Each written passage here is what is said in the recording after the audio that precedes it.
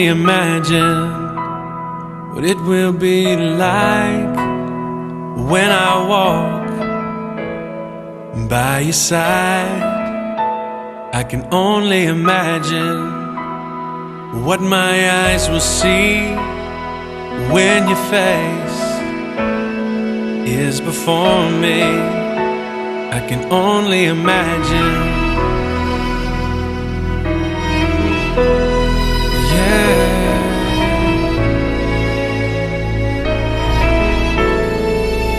Surrounded by your glory, what will my heart feel? Will I dance for you, Jesus, or in awe of you be still? Will I stand in your presence, or to my knees will I fall? Will I sing hallelujah? Will I be able to speak at all? I can only imagine. I can only imagine. I can only imagine when that day comes and I find myself standing in the sun. I can only imagine when all I would do is forever, forever worship you. I can only imagine, yeah. I can only imagine. Surrounded by your glory, what will my heart feel? Will I dance for you, Jesus, or in awe of you be still? Will I stand in your presence, or to my knees will I fall? Will I sing hallelujah? Will I be able to speak at all? I can only imagine. Yeah, I can only imagine. Surrounded by your glory, what will my heart feel? Will I dance for you, Jesus, or in awe of you be still? Will I stand in your presence, or to my knees will I fall? Will I sing hallelujah? Will I be able to speak at all? I can only imagine. Yeah, I can only imagine. I can only imagine. Yeah, I can only imagine. I can only imagine. I can only imagine.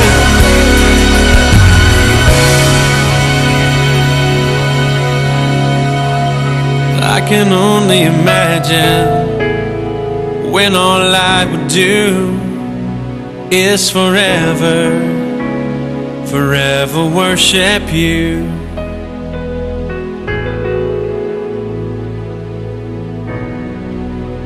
I can only imagine. Hi, this is Pastor Bernie Miller. The recent pandemic has tested all faiths. Some faiths have tested positive, while others have tested negative. A negative coronavirus test, that's good, but not when it comes to our faith. A faith that hasn't been tested is a faith that can't be trusted. How is your faith?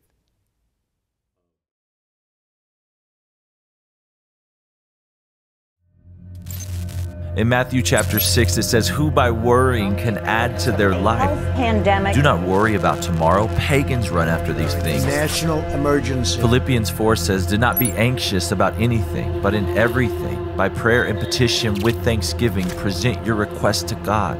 And the peace of God, which transcends all understanding, will guard your hearts and your minds in Christ Jesus." Ice sheets are melting so fast. Latest missile launch. An interesting fact about humanity is that whatever you feed grows. A financial pandemic. If you feed your faith, it grows. If you feed your fears, they grow. All spiraled very quickly. It's going to get worse. Some have to live and some have to die. Realize that our time is better spent talking to the Father than getting all worked up and reading and feeding our minds with the news and the media about what everybody is saying about how this is doom and gloom and how money, which we have hoped in, is lost. Hope not in money. Hope in your Father, your God, Jesus Christ, your Savior. Have your faith and use it. Walk according to it. Whatever you feed grows. This is the time to press into the church, lean into the church, to be surrounded by God's people. We can offer prayers for one another. We can offer hope to one another. We can speak words of truth to one another. If you feast on the Word of God and you renew your minds around the truth, your faith, it gets bigger and bigger and bigger. But if you go to the news and you read article after article after quote after talking head and you continue to feed those fears, they grow and get bigger and bigger and bigger. Whatever you feed grows. Today, did you wake up this morning and feast on the Word of God and go to Him in prayer?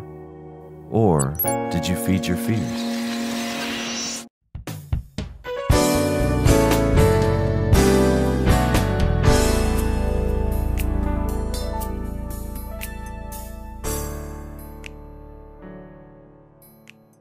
God bless you. Welcome back to All Things Are Possible with your stay-at-home pastor, Bernie Miller.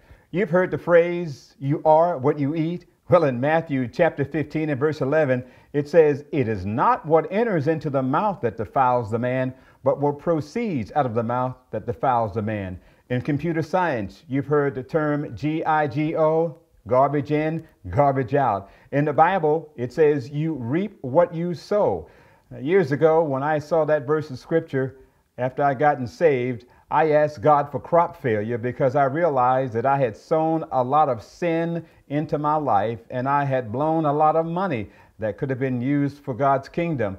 But God restored those wasted years, and He's continuing to restore those wasted years. And so today, I'm going to ask you something. Do you need restoration in some area in your life? Well, today is the day that you've tuned in at the right time. Let me tell you something. God is going to show us how He can take a person who has sown some things with their mouths and then restore them back to health and give them a spirit of refreshing. And I'm speaking of the Apostle Peter, who denied the Lord Jesus Christ 3 times, and he cursed Jesus after the 3rd time that he denied Him. He denied he even knew Jesus Christ. And after his denial, he wept bitterly. Maybe you're there now. You're thinking about some things that you've said to somebody this week, maybe even to your loved one and your child or friend, and you feel grieved in your spirit and you need to be refreshed and restored.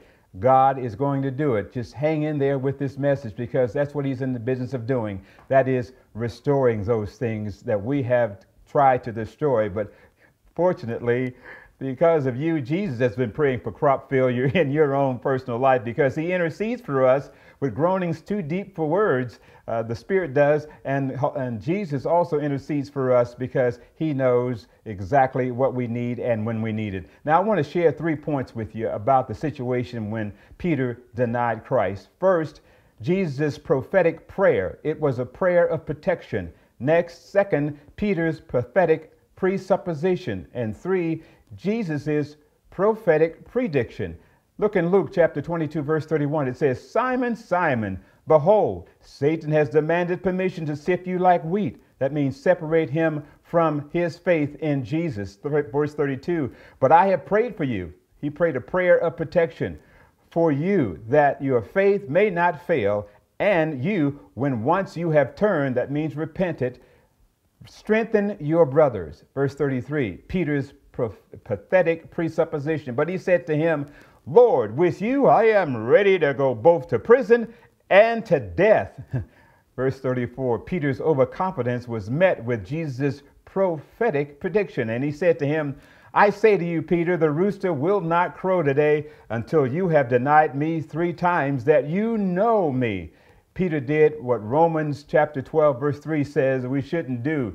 He thought more highly of himself than he should have. Peter did show some courage, though, when Jesus was arrested in John chapter 18 and verse 15. It says, Simon Peter was following Jesus, and so was another disciple. I believe that other disciple was John, because Peter and John were bosom buddies, and you'll see that in Acts. Now that disciple was known to the high priest and entered with Jesus into the court of the high priest. But Peter was standing at the outside, the door outside. So the other disciple, who was known to the high priest, went out and spoke to the doorkeeper and brought Peter in. Then the slave girl, who kept the door, said to Peter, You are not also one of this man's disciples, are you? He said, I am not. So apparently either the other disciple had admitted that he was one of Jesus' disciples, or they knew he was. Verse 18, Now the slaves and the officers were standing there, having made a charcoal fire, for it was cold, and they were warming themselves, and Peter was also with them, standing and warming himself. What a striking contradiction. Peter's profession at their Last Supper in Matthew, where Jesus told the disciples, Tonight you will fall away because of me. And in Matthew 26:33, Peter replied, Even if all fall away on account of you, I never will. But Peter declared, Even if I have to die with you, I will never disown you. And all the disciples said the same thing. Just before Jesus' arrest, he told Peter, John, and James to watch and pray while he went and prayed to his Father. He said, Watch and pray that you do not fall into temptation. But their eyes were heavy, and they kept falling asleep every time Jesus came back. That's when Jesus said, The spirit is willing, but the flesh is weak. Peter denied Jesus Christ because his flesh was weak. He was willing, but his flesh was weak. And that's why he failed. Now, here's a thought for you. It is better to fail at trying than to fail to try. But Peter will be reminded of his denial when he sees Jesus again by the charcoal fire. Jesus told Peter to strengthen his brothers. Strengthening meant feeding their faith, not feeding them with fish. Look, you can't feed the faithful if you don't feed their faith. Jesus told his disciples to wait for him in Jerusalem, but Peter went back to business as usual, as we saw last week. He went back to fishing. My point last week was business as usual will lead to unmet expectations. Let's review that passage again. John chapter 21, verse 3. Simon Peter said to them, I am going fishing. And they said to him, We will also come with you. Back to business as usual. They went out and got into the boat, and that night they caught nothing. Peter and the seasoned fishermen had fished all night and caught nothing. Why? Because I believe Jesus Christ, the great I am of marine biology, with a doctorate in biological oceanography, commanded all of the fish around that area to stay away from their nets, because I remember what he did with Jonah. Remember what happened when Jonah disobeyed God? God refused to allow him to get away with it. When he disobeyed God and refused to go to Nineveh, what did God do? He commanded a large fish to swallow Jonah and take him where he didn't want to go for God, and that fish spit him out right there at Nineveh, and he did exactly what God had commanded him to do. When God commands his creation, they always obey. We're the only thing that God has created that has a choice to disobey God. God created us with the ability to say no. He made us beings of choice. My second point is this: where God guides, he always provides more than enough. John chapter 21, verse 4. But when the day was now breaking, Jesus stood on the beach. Yet the disciples did not know that it was Jesus. So Jesus said to them, Children, do you not have any fish, do you? They answered him, no. And he said to them, cast the net on the right side of the boat and you will find a catch. So they cast, and then they were not able to haul it in because of a great number of fish. Jesus was showing them that he could provide. It's the same truth that God was trying to convey to the Israelites when he provided manna from heaven for that day, and they weren't supposed to take more than what they were supposed to. He said, I want you to take enough just for one day, except for when it was the Sabbath, the day before the Sabbath. They were supposed to take enough for 2 days, but every day they were supposed to just take enough just for that one day.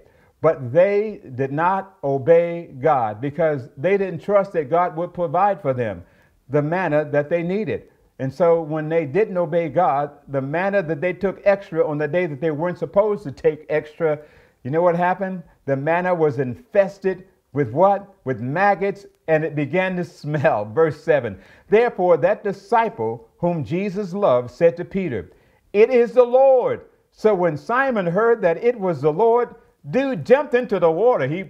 He put his outer garments on and he was stripped for work and threw himself into the sea.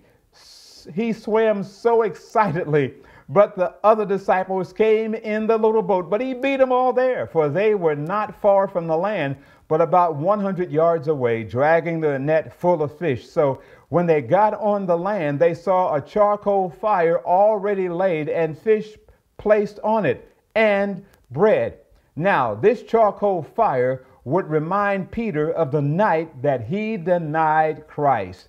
The fish and the bread should have reminded them of the day that they took 5 loaves of bread and 2 fish, and Jesus fed 5,000. What was Jesus proving to them that night? I am the God that will provide for you spiritually. Sure, I can take care of your physical needs as well, but I want you to trust me with your spiritual needs too. And so verse 10, Jesus said to them, bring some of the fish which you have now caught. Simon Peter went up and threw the net and drew the net to the land full of large fish, 153. And although there were so many, the net was not torn. A blessing comes when we do God's will. I want to look at 3 final things. 1, Jesus' interrogation, and Peter's declaration, and 3, my observation. Let me look at first what Jesus asked Peter. Jesus asked 3 questions of Peter. The first is a comparative, and the other is a declarative. John chapter 21, verse 15. So when they finished breakfast, Jesus said to Peter, Simon Peter, that is, he said to Simon Peter, Simon, son of John, do you love me? The word love here means love that's willing to give and die even for an enemy, like when God so loved the world that he gave us his only begotten son to die for all of us who were really enemies. But God loved us. He says, do you love me more than these?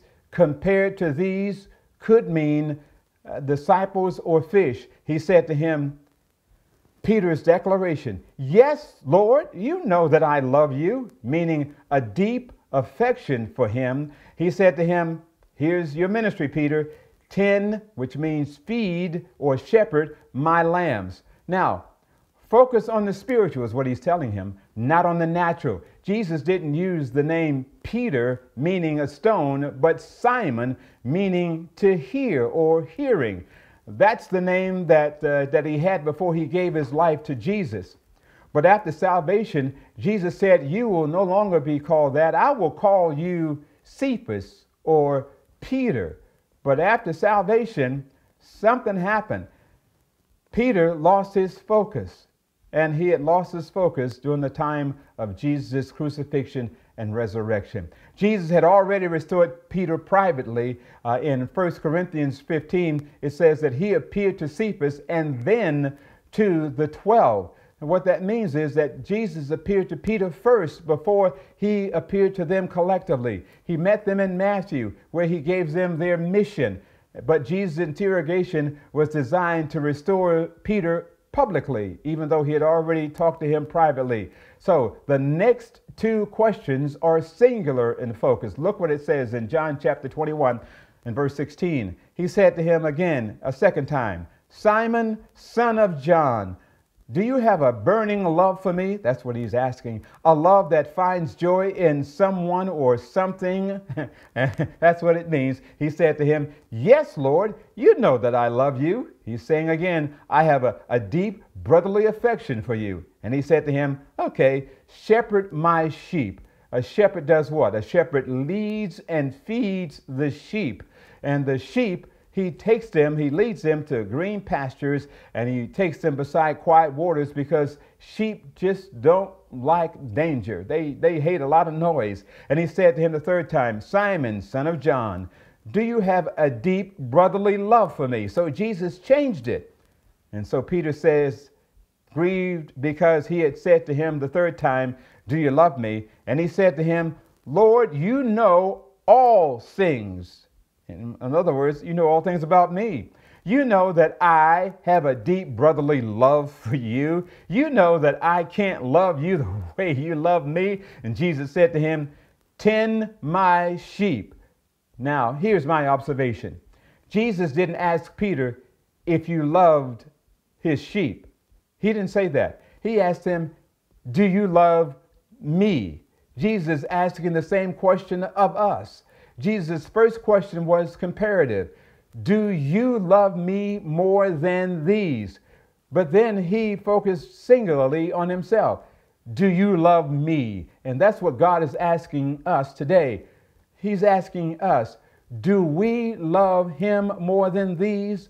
So what are the these, and who are the them that you love more than Jesus? The requirement for being an elder, for being a deacon, for being a teacher, for being a singer, for being a musician, for being an usher, for being a minister, is not your love for the position, but it is if you love Jesus. And if you love Jesus, you'll love leading and feeding his sheep.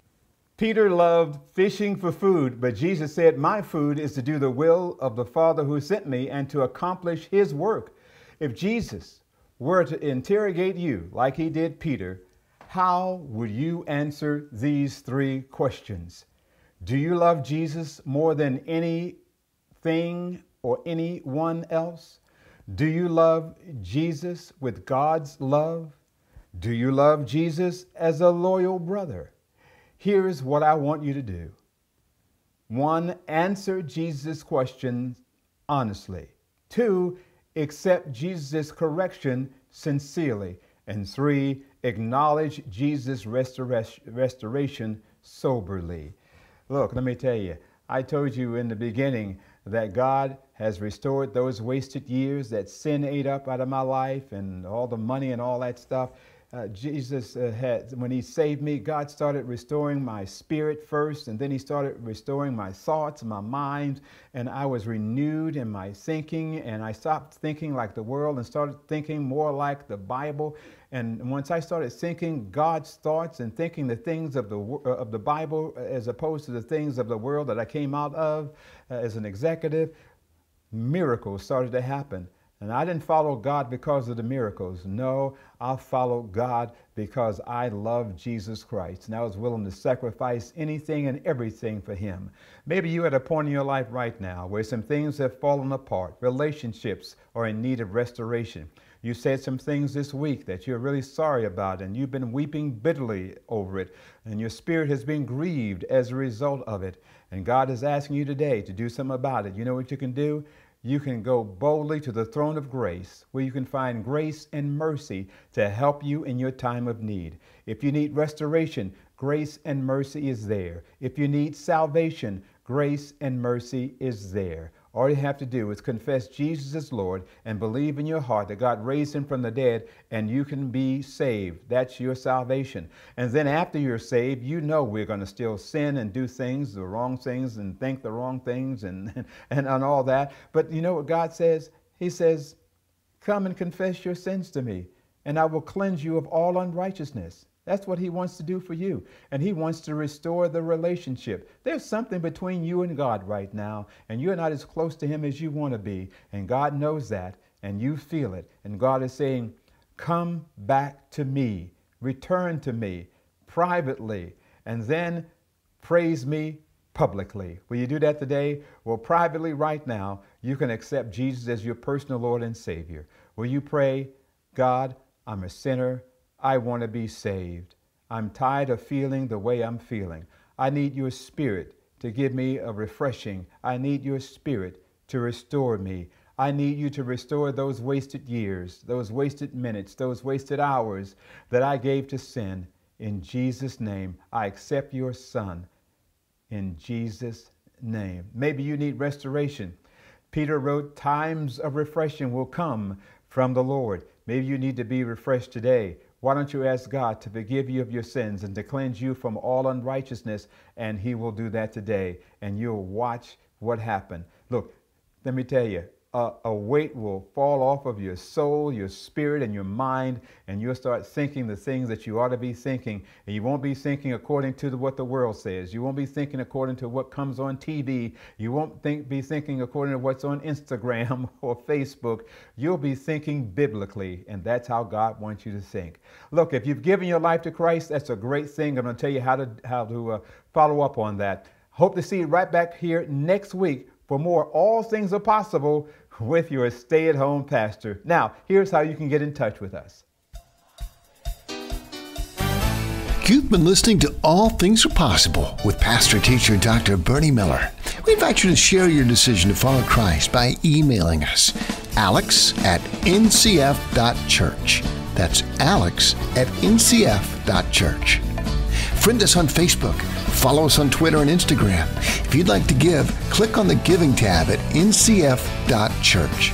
You can also mail your offering to New Covenant Fellowship Church, 1326 North Moore Road, Chattanooga, Tennessee, 37411. Or you can give by texting NCF Church to the number 73256. That's NCF Church to the number 73256. Thank you and God bless. Thank you for listening. New Covenant Fellowship Church, a place for every race.